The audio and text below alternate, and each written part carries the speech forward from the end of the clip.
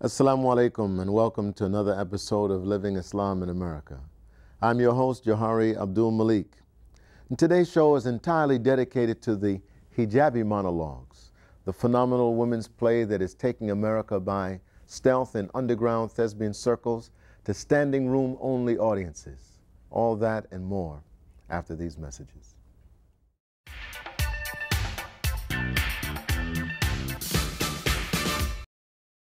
Ask anyone who's seen the play Hijabi Monologues what it's about, and they'll be quick to say that it's not just about the head covering called hijab. And if the name sounds familiar, because its title is a play on words from ENSLERS theatrical, The VAGINA Monologues, with a key difference being that the latter takes a private issue and makes it public, and Hijabi Monologues, takes a highly public and publicized matter and gives the audience a look into the private lives of Muslim women. With me in the studio are two of the founding members of HM. One of them refers to himself as a bald white dude who's not a Muslim. I'll let him explain that one. And two of the actresses, but before I properly introduce my guests, let's watch a skit from Hijabi Monologues as performed by Rafia Jones. As soon as my son came home from college, I began dreaming about him getting married. He was my first. And every mother knows what it's like. When your kids get to that age, you want to see them settle down, have your grandchildren. I told my son when he came home, I want to look for a nice girl for you. What do you think? He told me, it's a waste of time, Mom. I don't have a job. I don't even know what I'm doing with my life. He thought he didn't have anything to offer. My son? My brother came to visit for a few days with his new wife. And the night before they left, I took him and my younger children to visit an old friend who was suffering with cancer. The doctor said he didn't have much time left. I told my son, I left your dinner on the table. Eat something before you go out. By the next morning, he was not home. And I thought, oh, Lord, what am I going to tell my new sister-in-law? What is she going to think? Why did he have to do this today? My children all slept late that morning and missed their bus. My son was still not home, and I couldn't focus. I was yelling at them and told them, just get in the car. I don't know what came over me.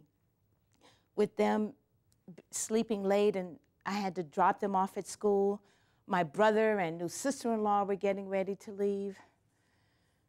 La ilaha illallah.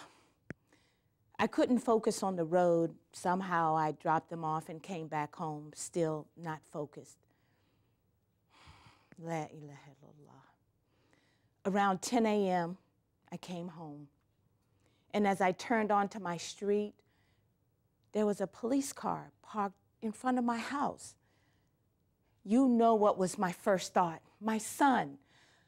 Was he in trouble? Did he hurt someone? Why are they here? I jumped out of the car, and when I knocked on the door, my brother answered it. But before letting me in, he held me. Sister, whatever they tell you, whatever happens, pray 2 rakats. You must accept it. You have to be patient. Saifo, let me inside. When I walked in, there was my niece, my sister-in-law, and 2 police officers sitting in our living room. My husband was still at work. They asked me to have a seat, and I would not. Then the older officer asked, Ma'am, are you Shahriar's mother? Yes. Yes, I'm his mother. Where is he? Did he hurt someone? They looked at each other. They were so kind, so soft-spoken. Ma'am, your son is in the hospital. He's in the hospital. They were waiting for one of the parents to come home before they could say anything.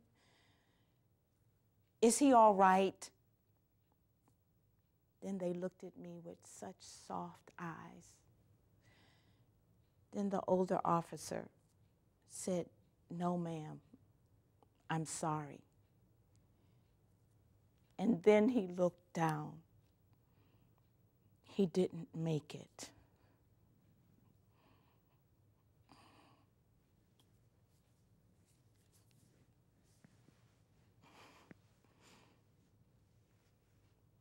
He didn't make it. I prayed 2 rakats. Now, I don't remember that entire month that followed very well. It was the month the lychee tree branches hung low with fruit. My daughter said there were many, many guests, hundreds. Not a day went by that the house wasn't overflowing with people. Not a day went by that there wasn't a feast. There was that moment I heard her calling my name when she came in a few hours later, after her father's friend had picked her up from school. "Where's my mother?" She thought something had happened to me. No one had the heart to tell her, yet hundreds of eyes watched her as she looked for me. And she found me sitting on the couch in the women's room, surrounded by women, sitting quietly. She came close and fell to her knees. "Mom," it must have been a strange thing. She said I smiled at her and said, "Today is such a good day." "Mom, didn't you hear the good news?" "Mom, today is your brother's wedding day." I don't remember that entire month very well. By the end, the lychee fruit were all gone. Don't let any guests leave without eating. I've always told my children. That day, I told them, God has laid out a feast for your brother's wedding. At some point, a young woman with short blonde hair walked in and asked to meet the mother of the house. She walked right past the men's room and came into the women's room, her eyes filled with tears. She hugged me. "I know what it's like, sweetheart.